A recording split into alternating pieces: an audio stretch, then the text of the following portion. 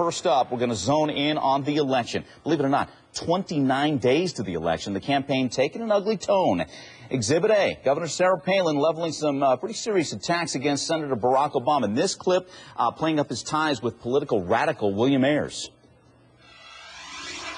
According to the New York Times, he was a domestic terrorist and part of a group that, quote, launched a campaign of bombings that would target the Pentagon and our U.S. Capitol.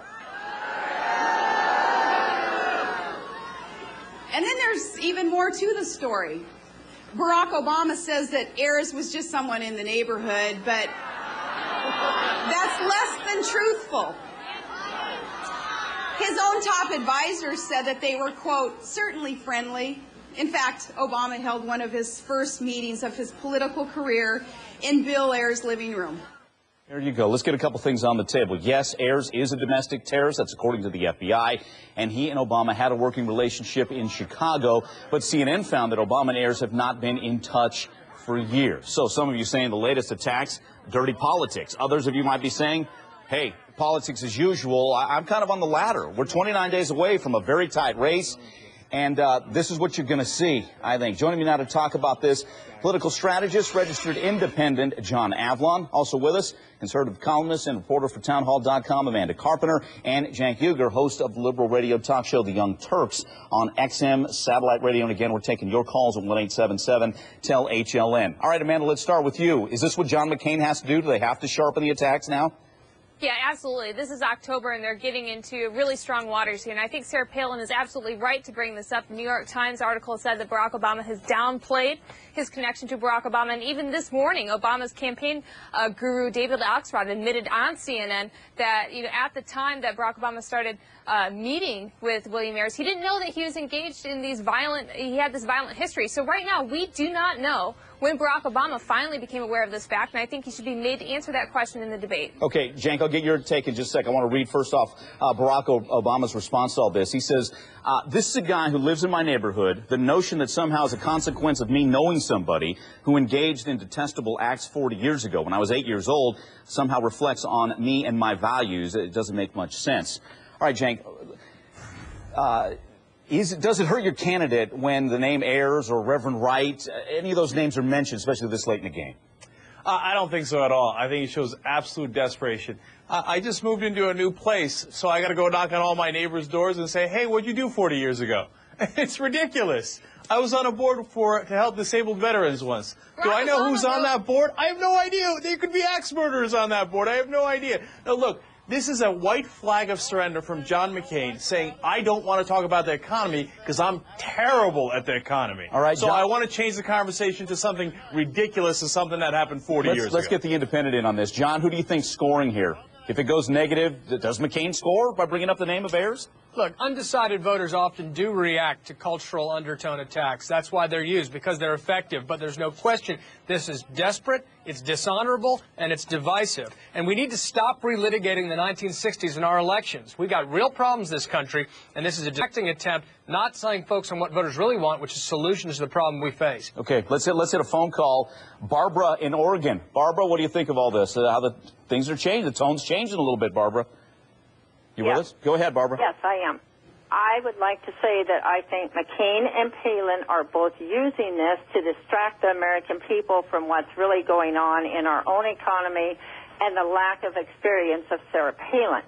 And I also believe that since what she pulled in the town of Wasilla while she was mayor, when she had that big sporting thing built, right. It's like she went ahead, even though she was told that not all the ground belonged to the city, that it was privately owned. She said, go ahead and break ground. All right. Well, Barbara, again, I hear your point that you want the candidates to get back to the issues. Amanda, what about that? I do say, agreeing somewhat with Barbara here, McCain's got to get better on the economy. He has to have a plan, and we need to hear it, don't you think, tomorrow night in this debate? Yeah, absolutely, and I think that's going to be a big part of the debate. But I do want to talk about what I think is an interesting strategy coming up with the McCain campaign, talking about William Ayers, having ads about Resco, and even having the legal arm of the Republican National Committee question Obama's foreign donations, which they believe have been illegally made to his campaign. So altogether, these three things kind of, put forth the notion that Obama is this unscrupulous individual that shouldn't be trusted, that I think plays into a lot of fears a lot of the American public has about him being president. Desperate.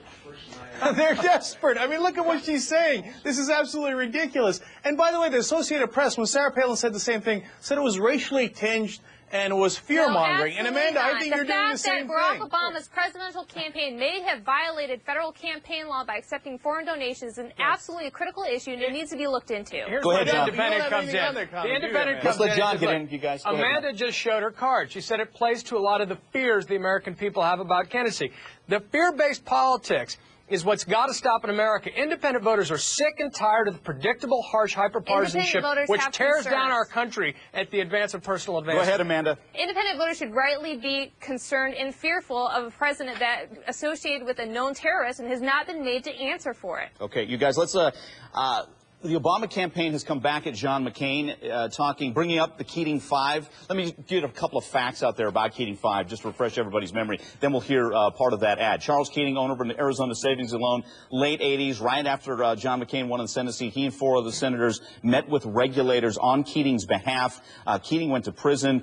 The Senate Ethics Committee cleared McCain of wrongdoing, said he showed poor judgment. He's not convicted of anything. McCain went on to say his involvement was the worst mistake of his life. So that lays that groundwork. Let's hear the Obama ad going against McCain. Many of our fellow citizens apparently believe that your services were bought by Charles Keating. The Keating Five involved all the things that have brought the modern crisis. Amanda, bringing up Keating Five, does that hurt McCain? Well, I think it can potentially, if Obama can effectively parlay that into an attack on the current economic crisis where, the government was betrayed by unscrupulous ties to people who shouldn't be trusted. But I think by opening this door, McCain does have a better answer for it, because he can then talk about his work to reform Freddie Mac and Fannie Mae, and also point out that he followed through on his public financing campaign offer to accept the public money, and also worked for campaign finance reform. Hey, Cenk, don't you want Barack Obama and his campaign to stay above the fray? You're leading now. Do you need this, or is this something that they have to go to? Well, here's the thing. It's directly pertinent. If it was in John McCain's personal life, I'd agree with you completely. But here's a financial scandal, just like the one we're having now. John McCain wasn't on a board with Keating. He wasn't Charles Keating's neighbor. He was one of the Keating Five. He was one of the 5 senators that got reprimanded for this. It couldn't be more relevant. No.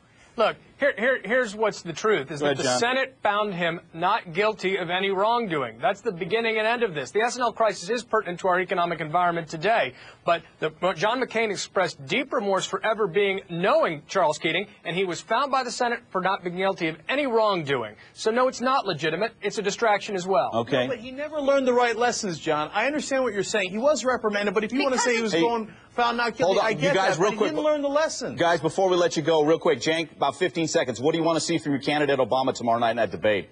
Stay cool, calm, and collected as he has been throughout. I think he's doing a great job. He just needs to deliver that same message. Amanda, what's McCain have to do? Take risks, knock Obama off his game, and make him answer questions that haven't been answered, that have to do with his involvement with William Ayers.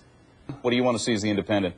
Obama should return to this post-partisan rhetoric of his primary, and John McCain's got to show empathy and understanding about the economy, and they should elevate the game, not drag this debate down. There you go. John Avlon, Amanda Carpenter, Cenk Uygur. Nice job, the three of you. Once again, we appreciate your time, appreciate your calls as well, and a reminder, for the latest political news at any time, check out the political ticker at cnnpolitics.com.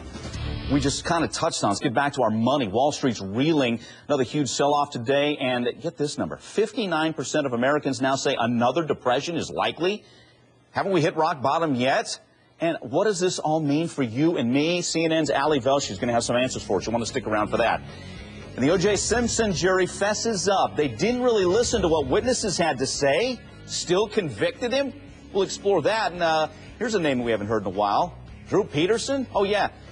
A new book says he was deceptive in a lie detector test, talking about his missing fourth wife, Stacy. Are you surprised? I'm not. Call and be heard. Sound off. You know the number, 1-877-TEL-HLN.